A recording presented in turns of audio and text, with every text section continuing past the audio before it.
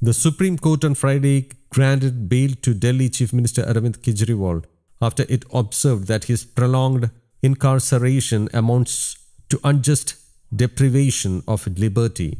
After his arrest by the Central Bureau of Investigation in June in connection with the alleged liquor excise policy case, the Aam Aadmi Party leader can now leave jail after nearly 6 months, that too without a trial, since he already has bail in the case filed by the Enforcement Directorate. While granting bail to Kejriwal, the Supreme Court listed some conditions for the Chief Minister to follow, including those set when he got relief in the ED case.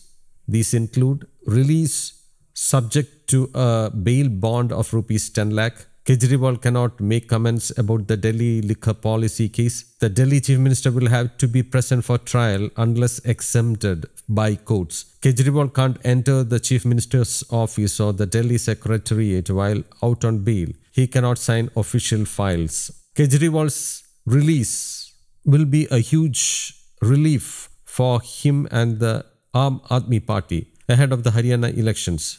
The AAP chief will now be released from jail 6 months after his arrest by the Enforcement Directorate on March 21st. He was subsequently arrested by the CBI in June.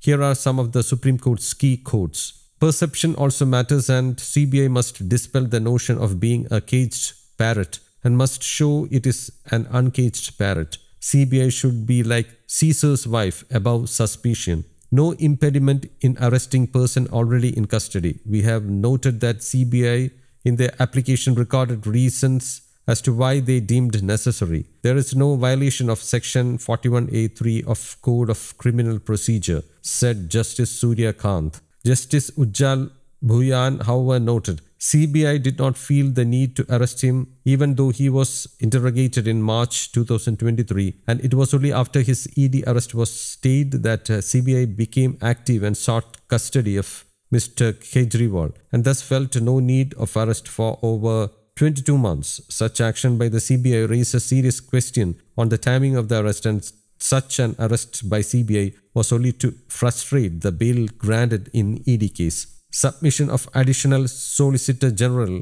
cannot be accepted that appellant has to first approach trial court for grant of bail. Process of trial should not end up becoming a punishment. Belated arrest by CBI is not justified. And as it had for Mr. Sisodia, the court said it was a travesty of justice to keep Mr. Kejriwal in jail without notice of a trial, particularly since he had already been granted bail in the case filed by the ED, in which he faced charges under the Stringent Prevention of Money Laundering Act. News Desk, Kaumudy Global.